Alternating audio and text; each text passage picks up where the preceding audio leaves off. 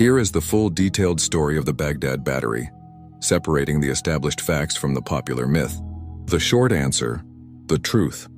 The object known as the Baghdad battery is a genuine archaeological artifact, but its true purpose remains unknown. The idea that it was an ancient galvanic cell battery is a compelling modern hypothesis, not a confirmed fact. Most archaeologists and historians favor a more mundane explanation. It was a sacred scroll jar for storing important religious or magical texts. The full story: discovery, description, and debate. When 1936, during excavations in the village of Khujut Rabu, near Baghdad, Iraq.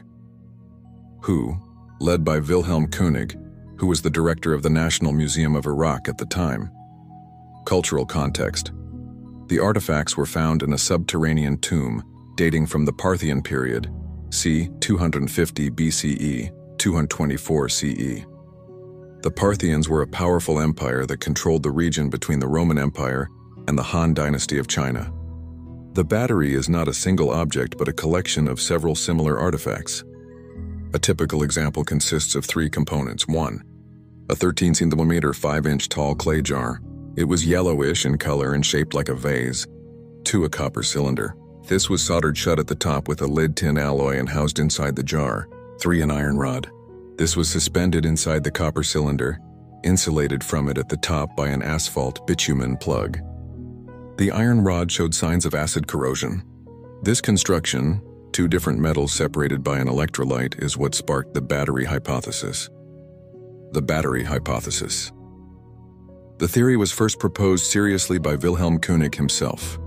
He speculated that if the jar were filled with an acidic or alkaline liquid, like vinegar, wine, or lemon juice, it would act as an electrolyte. This would create a chemical reaction between the copper cylinder, the cathode, and the iron rod, the anode, generating a small electric potential difference, about 0.8 to 1.1 volts. Proposed uses: the myth. Proponents of the battery theory have suggested several imaginative uses. Electroplating. The most common theory is that it was used to electroplate gold onto silver objects. This would explain the fine gold plating found on some Parthian artifacts. Medical therapy. Some suggest it could have been used for a form of electrotherapy, perhaps to numb pain or create a sense of mystical awe. Religious experience.